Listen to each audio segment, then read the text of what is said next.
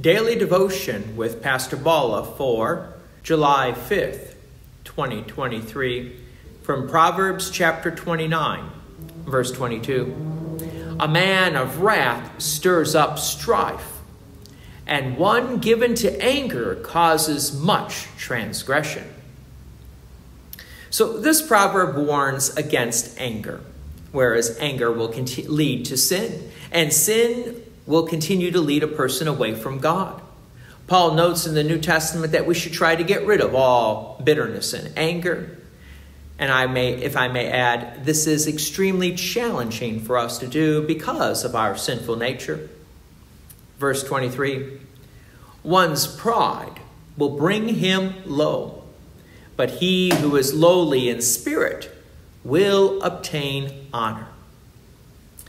Humility is very important for us to have, as the Bible notes.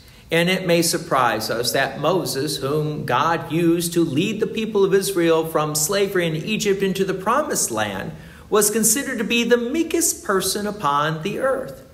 Whereas pride has no room in the heart for God or others. So God will strike those who have pride down, whereas those who are humble, God now has room in their heart for God, and now God showers his grace and mercy. Verse 24, the partner of a thief hates his own life. He hears the curse, but discloses nothing. The partner or the accomplice of the thief is just as guilty from God's view as the thief himself. And this is why the accomplice sort of hates his life, because he is dooming himself because he is still guilty. Even though he's silent, he thinks he can get away with it. However, God knows the heart, and God knows the intentions of the heart. So the accomplice is just as guilty as the actual thief. Verse 25, the fear of man lays a snare, but whoever trusts in the Lord is safe. Fear does indeed set a trap for ourselves. And this is why Jesus reminds us not to give in to the fear of the world, but to put our faith and trust in God alone. Because when we trust in God, we realize that God will keep us safe. He has prepared a place for us in heaven above by the person and work of our Lord and Savior, Jesus the Christ. Thanks be to God. Verse 26, many may seek the face of a ruler, but it is from the Lord that a man gets justice. And this is one of those good proverbs to remember. There will never be a world that is perfect, where a justice system is completely perfect. There will always be injustice in today's world.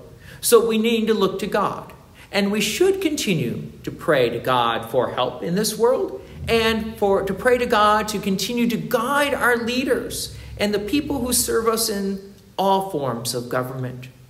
They need our prayers because there is no perfect world. Verse 27, an unjust man is an abomination to the righteous, but one whose way is straight is an abomination to the wicked. Wow, this proverb shows the tensions between Christians and the world, those who are not following Christ. The reason for this is that Christians follow and respect the law of God. And the law of God shows us our sins and then reminds us we need a Savior. Jesus Christ is that Savior. But when the world sees us following the law of God, it reminds them of their sins, and their consciences begin to bother them because they have no Savior. So with a bothered conscience, with all that anger and frustration, they lash out at Christians. Not very comforting for us as Christians. But when they lash out against us, it reminds us that we do have a Savior who loves us, even though the world does not love us. God's peace and many blessings be with you, and thank you for listening. And please take an opportunity to share this message with others. If you have enjoyed these daily devotions, please consider making a donation to Peace Lutheran Church, 24024 West Main Street, Plainfield, Illinois, 60544. Thank you again for listening.